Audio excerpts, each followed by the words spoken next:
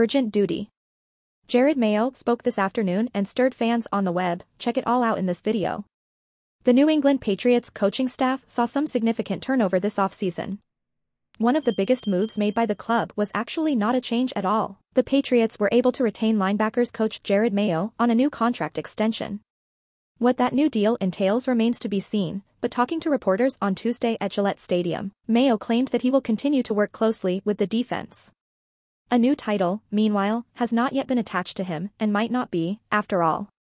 So, why did the 37-year-old stay in New England rather than pursue other potential opportunities? Family was a part of the decision, as was his experience in the organization and region. I love it here in Boston. I pretty much was raised here in Boston. I came here in 2008.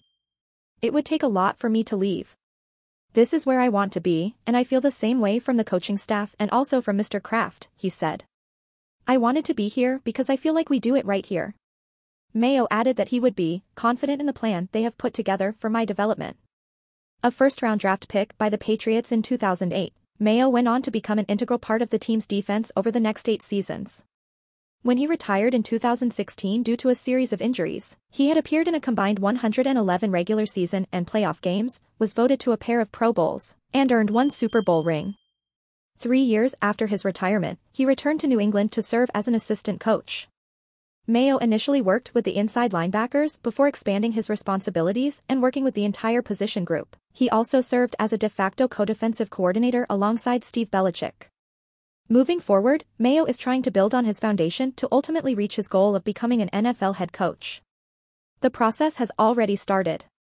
There are some things that they allowed me to participate in. Not exactly sure as far as the role, that's a Bill Belichick's question, he said before specifying. I was in some of the interviews during the interview process, which was a great experience for me. Offensive line interviews and also the offensive coordinator interviews, so it was good. Mayo added that he would also hope to be part of New England's draft room next week. Regardless, his goal remains the same, learn. I'm excited, he said.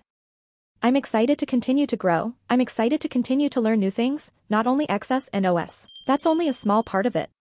I'm just excited, and honestly, I'm just trying to be a sponge and learn as much as I can. And you, fan? What did you think of this news? Leave your opinion in the comment space. If you're new here, leave a like and subscribe to the channel to be part of our fan community here on YouTube.